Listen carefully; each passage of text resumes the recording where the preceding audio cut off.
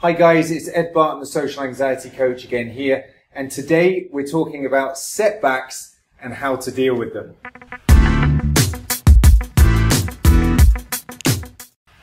Okay, welcome to the video. If you don't know me and you don't know my channel, I'm Ed Barton. I'm a social anxiety coach. I suffered with crippling social anxiety right up until the age of 32 when I took massive action, I transformed my life, and I overcame social anxiety. And now I'm coaching other people from around the world to do the same thing. It's part of my mission to raise awareness about social anxiety disorder, shine a light on this condition, destigmatize it. So if you'd like to jump on board and support the cause, please subscribe to the channel and help us to help more people get the word out and reach more people and help them overcome social anxiety.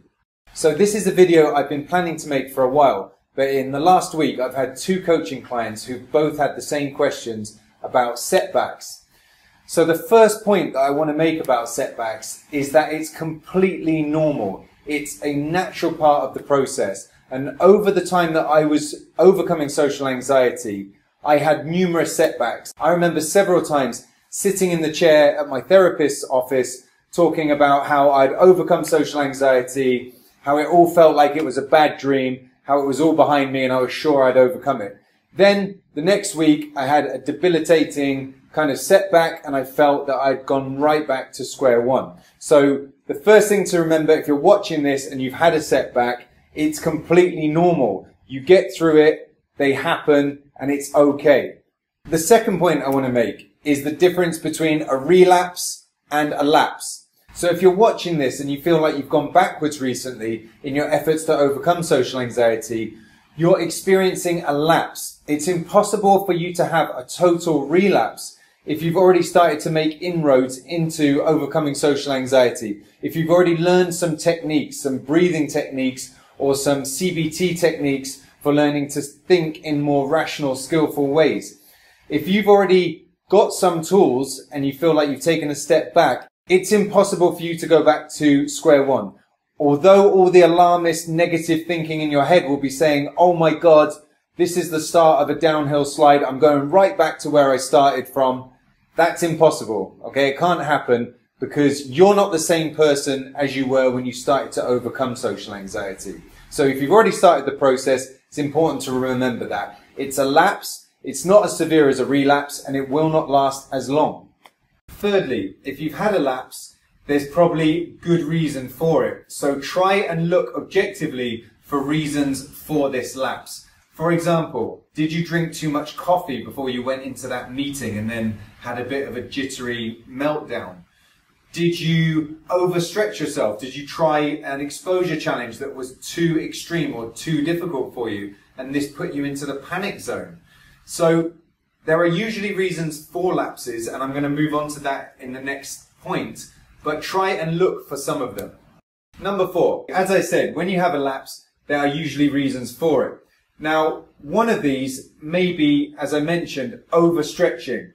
People who are trying to overcome social anxiety often undertake social exposure challenges and they try and get themselves out of their comfort zones. And as I've said in other videos, it's important to calibrate these very carefully, because if you overstretch yourself, you can put yourself in the panic zone and then this can lead to a setback. You can re-traumatize yourself and then you can have a step back.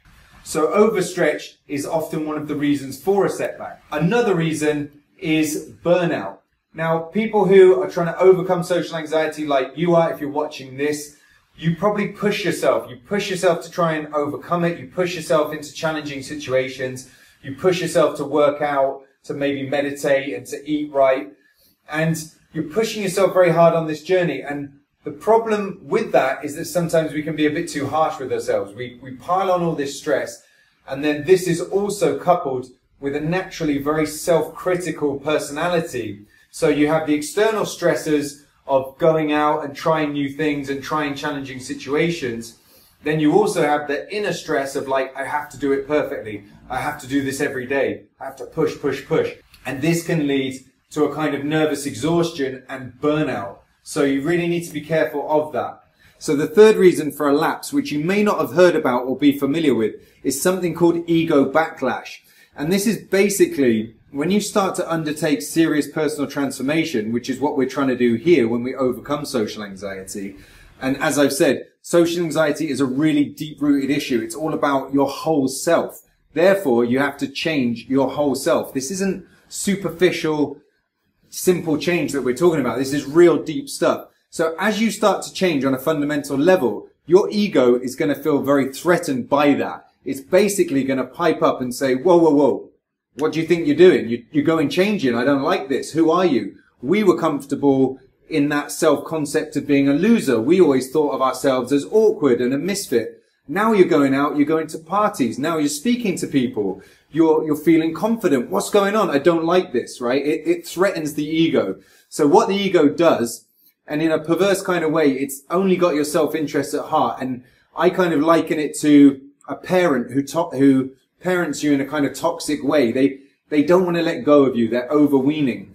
As you go and change, your ego is going to pull you back down to this level where it feels comfortable and where it recognizes you. So what you'll notice as you make breakthroughs with your social anxiety, this will often be followed by a setback. So you'll take like 5 steps forward and then this will be followed by a couple of steps back. And that is often the ego at play coming in and basically saying, whoa, don't you go getting too far ahead of yourself. Come on, you're a loser. You're a misfit. You've lived your life all these years, in this way.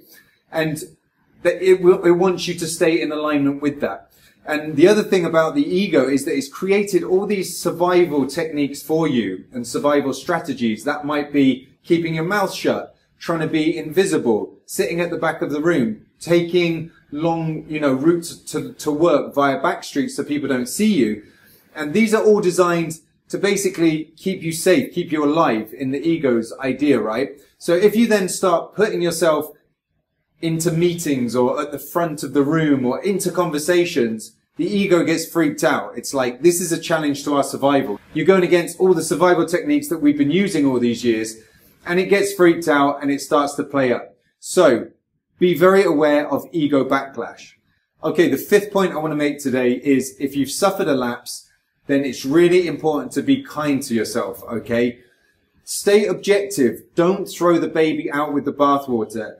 It's very easy to slip back into our old social anxiety ways of thinking and blow everything out of proportion and be like, oh my God, I'm such a stupid idiot. I'm going back to step 1. It was all just luck. It was just fluke. Now I'm going right downhill and it's all gone to shit. Okay? Beware of those voices because that's your old social anxiety narrative playing out in your mind. You really want to be objective and rational and kind, okay? So you've had a lapse, so give yourself a little break, okay? Be kind to yourself, look after yourself. If you've been pushing yourself to do exposure challenges and all the rest of it, maybe take a day off, sit at home and do something that's going to be regenerating and nourishing for yourself. That might mean doing some yoga, doing some meditation, having a nice bath or eating nutritious food or even watching a box set or eating some junk if, you just need to treat yourself and just take a little rest, okay? I don't mean to make that a habit. It's just like a cheat day, a one-off to give you some rest and just recharge your batteries a little bit. And also don't overgeneralize. That's one of the cognitive distortions that goes along with social anxiety. Don't just think, oh, this one, I've had this one mess up. Now everything's gone to shit. It's not like that, okay? There's still going to be tons of other positives you're doing. And what I found with my clients is they'll say like, oh, I had a lapse on Monday, but then I still went out to the supermarket on Tuesday. I went to the coffee shop on Wednesday and blah, blah, blah. And it's like, well, whoa, you're still doing stuff, even despite this lapse, you're still doing stuff that you could never even imagine a couple of months ago.